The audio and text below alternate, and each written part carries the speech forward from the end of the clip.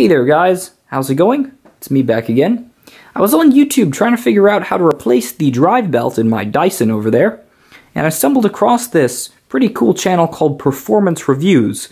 He's a vacuum cleaner technician, kind of like a mechanic, from Colorado, who makes this video blog of his daily life of working on these vacuum cleaners. For somebody like me who loves to see how stuff is taken apart and how it works, absolutely fascinating. I highly suggest you go check him out. He needs to get a couple more subscribers so he doesn't get screwed over by the YouTube partner program, so anything is appreciated, right? But watching his videos inspired me to make one of my own. This is my 1982 Hoover Concept One power-propelled vacuum cleaner, and it's got a bit of a history to it in my family. My grandmother purchased this vacuum brand new in '82, and used it up until she passed away in about 2004.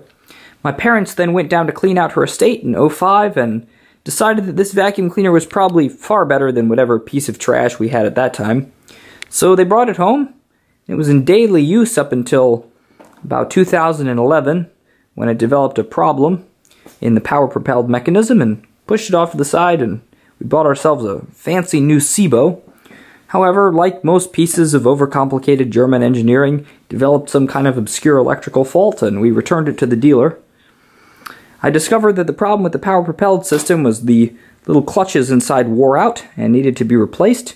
So I found a rebuilder for those, and had the power-propelled system rebuilt. And the vacuum was again in daily use until about 3 years ago when I bought that Dyson over there at a garage sale.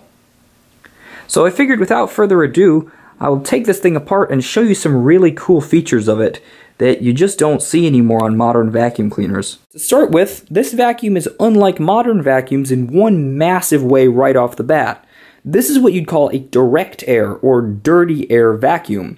What that means is dirt is picked up down here, where the cleaner head is, and is transferred up a pipe and is sucked directly through a spinning fan, where it is broken up and ejected upwards into a filter bag. Unlike most every modern vacuum cleaner, which uses what they call a bypass design, like this Dyson, where dirt is picked up from the cleaner head, brought up and into some kind of filtration device, be it a bag or a cyclone separator like the Dyson uses, and then mostly clean air is sucked down through the motor and through a filter. Now, one thing about the direct air system that everyone seems to like is there are relatively few bends and hang-ups for the air to get kind of slowed down on, meaning that the vacuums work very well.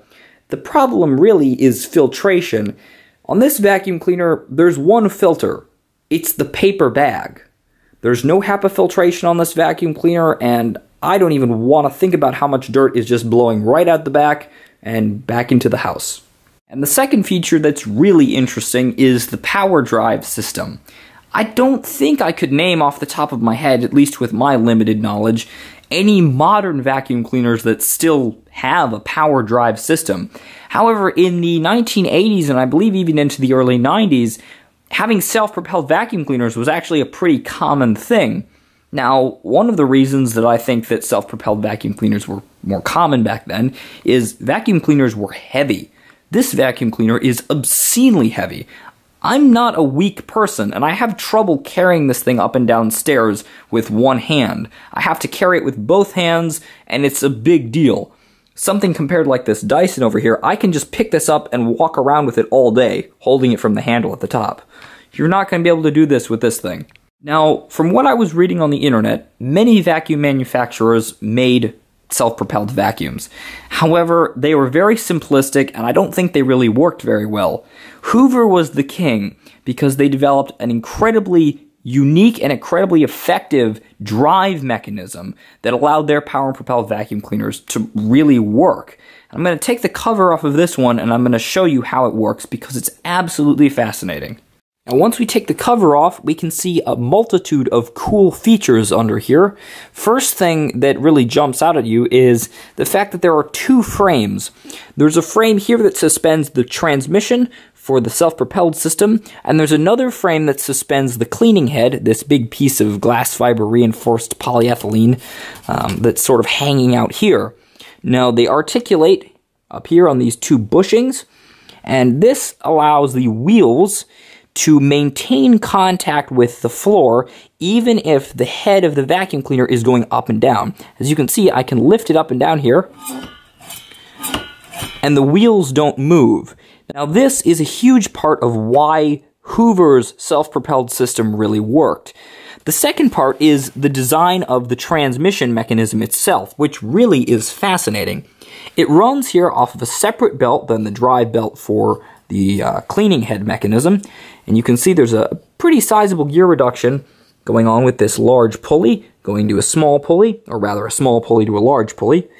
And then this input shaft runs in here and rotates a splined center shaft on which this double-ended thread spool looking thing rides. Now this is actually basically a pressure plate in a clutch, and it's allowed to slide backwards and forwards on the splined shaft. Before I go any further talking about the pressure plate, I have to talk about the clutches themselves. The gearbox is made in such a way, you just saw it happen right there, that one shaft the wheels ride on turns two gears opposite directions. One gear turns this in one direction, and one gear turns this in the opposite direction. Meaning if I roll the vacuum cleaner, you can see them turning at opposites. Now, this is beneficial because this center pressure plate only needs to turn one direction in order to clutch forward and backwards. It does this by being moved by an arm coming down here from the top of the handle, which pushes this back and forth, as you can see. See if I can get that in focus. Making contact with either one clutch or another to engage either forward or reverse. It can do this on the fly instantly without the vacuum cleaner taking a long time to change direction. Now this clutch design alone is the reason that this power-propelled system really works. This vacuum is very easy to use. Effortless, I would say. You push down on the handle and it takes off, and when you want to come back, you just slide it backwards and the vacuum backs up without any problem. Now, one issue though is things don't last forever, and the original friction material on these clutches was asbestos. And over time, it wore down and wore down and wore down until it was metal on metal and was making terrible noises. And as I said earlier, I discovered there's a company, I don't remember where they are, but they rebuild these mechanisms. And I'm pretty sure they just send you a new one, because the old one, the casing was metal, and the new one is, as you can see, glass fiber reinforced polyethylene plastic, just like the cleaner head. But it bolted up and it works perfectly. And it's really quite a cool piece of engineering. Now, another interesting feature of this vacuum is the fact it has a rewindable cord. I know this is common on cylinder-style vacuums, but on upright-style vacuums like this, I don't think I've ever seen this before. You just reach down, pull out the cable like this, and then when you're ready to rewind it, simply press the button on the top, and it just winds right up. Albeit a little bit anemically. I think it's probably gotten a little weak over the years. Now, without any more gabbing on from me, I'll go ahead and plug this thing in and turn it on and show you how it works after all these years.